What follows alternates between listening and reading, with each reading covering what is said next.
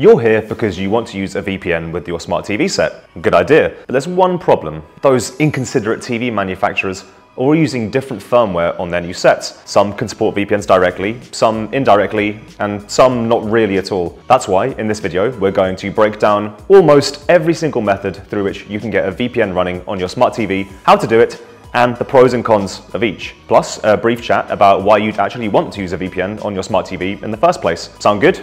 Great. For Top 10 VPN, I'm Callum. Let's get started.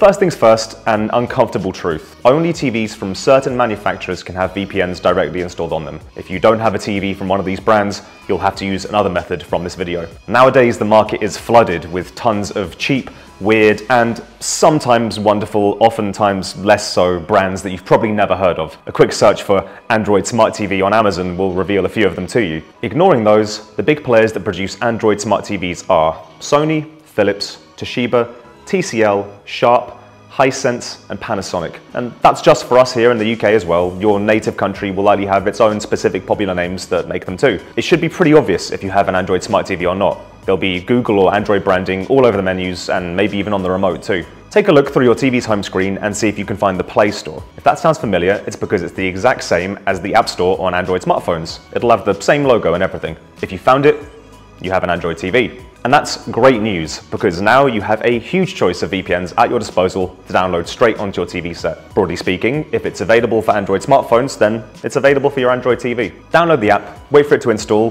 then log in and connect. No more instruction needed. You're all done. But what if you aren't fortunate enough to own a TV set that runs Android TV? What if you're one of the many millions of people who own, say, a Samsung or LG TV, two massive brands that don't support Android? Well, here are some options for you. The first and likely most convenient for you is casting.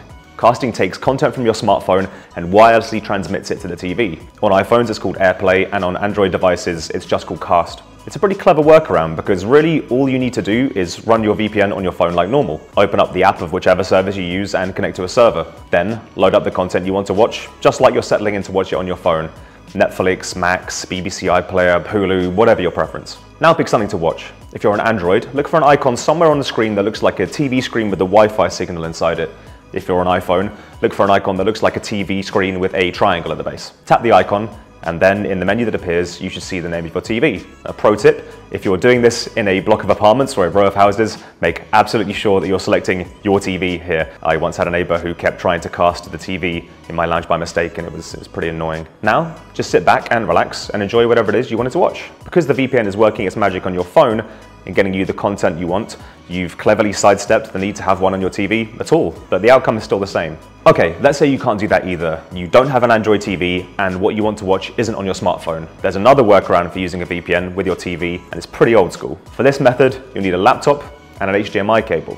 Fire up the VPN on your laptop, connect to a server, and start streaming. Now, plug one end of the HDMI cable into your laptop's HDMI port and the other into one of your TV's HDMI inputs. And just like that, you're watching on the big screen with your VPN running like normal. It's not the prettiest solution, but it's very effective and super quick to get set up. Much less room for technical hiccups too. There is one last solution for using a smart TV with a VPN, but there's a very strong chance it won't be all that relevant to you. Using a VPN with your router. We already covered this in some detail in our video on how to set up a VPN on Xbox, but here's the deal. Very few routers are compatible with VPNs, so you'll likely have to buy a special and very expensive one if you want to try it. On top of that, there's only one single VPN out there with a fully fledged, feature-rich, and easy-to-use router app. ExpressVPN. I don't know why. I'm eagerly awaiting the day other VPNs follow in its footsteps. ExpressVPN is only supported by specific models of router or the one it makes itself, AirCove. If you already have a supported router, then you probably don't need my help here. Just install ExpressVPN, connect your smart TV to it, either via Ethernet or Wi-Fi, and you're done.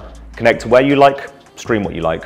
If all you're looking to do with a VPN on your smart TV is unblock different streaming services, and let's be honest, it probably is, then there is another solution that's VPN adjacent. It's called Smart DNS, and it's guaranteed to be compatible with every TV capable of connecting to the internet, so you don't need to worry about that. Here's how it works. When your TV contacts the server of an app or service to retrieve content, it contacts a server in your specific region. With Smart DNS, you're manually making those requests to servers in a different region instead, like say one with a movie you want to watch that isn't normally available where you are. It doesn't encrypt anything and it doesn't change your IP address, that's how it differs from a VPN, but on a conceptual level, it's fairly similar. However, in order to do this, you need to know the address of a working DNS server in another region. The easiest and most reliable way to obtain this is via a Smart DNS service. Conveniently, there are several top-tier VPNs that offer it. ExpressVPN, NordVPN, Surfshark, to name a few. If you're subscribed to one of them, then here's how to set up Smart DNS on your smart TV. First of all, sign up for a VPN that offers Smart DNS servers, or alternatively, sign up to a dedicated Smart DNS service like Windscribe's Control-D. In this example, we'll be using ExpressVPN, but the process should be fairly similar, whatever your provider. Now, go into the Accounts section of the website and look for the Smart DNS area. In the instance of ExpressVPN, for example, you need to go to the DNS settings menu first. What will usually happen now is you'll need to register your IP address. This is so the Smart DNS service can recognize you and your TV. Then it's time to generate your Smart DNS addresses. In the instance of ExpressVPN, just to add a little bit of confusion, the service is actually called Media Streamer. Look there. Your provider will present you with a list of DNS addresses that correspond to different regions and content libraries. Now that you have one that you want, open your TV settings menu. You might have to dig around a bit here to find the menu you want, but it's normally somewhere under the networking section. To help you out, here's where you can find the DNS settings menu on the sets of some popular manufacturers. For Sony, go to Network, Network Setup, choose wired or wireless setup depending on your connection type, custom, enter your DNS. For Samsung, go to Network, Network Status, IP Settings, change DNS settings to enter manually. And for LG, go to Network, select the connection type you're using, either wired or wireless, advanced Wi-Fi settings, edit, uncheck the option set automatically, and enter your custom DNS. Once you've input the specified DNS address or addresses, you're done. If you want to undo your Smart DNS to go back to accessing your regular content, just return to the relevant menu and delete what you've entered. I should add that in our experience testing Smart DNS, we found that very few actually work with unblocking streaming services reliably. A couple that I mentioned earlier, ExpressVPN's Media Streamer and Windscribe's Control-D, are by far the best. On top of that, it's not like a VPN where connecting to the right server might unblock multiple services from within that country. Smart DNS servers are usually configured to only work with one specific service. And it's also fairly rare to be offered one that's for a non-US streaming library. So if you live in the United States, then that's probably not going to do much for you. Now that you know the options available and you can go out and make your choice, it's probably worth asking yourself one question before you do so. Why is it that you want to use a VPN with your smart TV? Staunch privacy advocates that we are, if you've ever watched any of our other videos or read any of the material on our website, you'll know that I and the rest of the team strongly recommend using a VPN on your computer and smartphone at all times. You have a right to anonymity and preserving the secrecy of your personal data. In fact, I think that you should really leave your VPN running 24/7 where possible. But when it comes to your smart TV, it's perhaps a little different. It's not like you're sending emails or doing online banking on your television. What little data that's transmitted to and from it isn't all that precious. If you're the sort of person who wants absolutely everything locked down and as secure as possible, then great.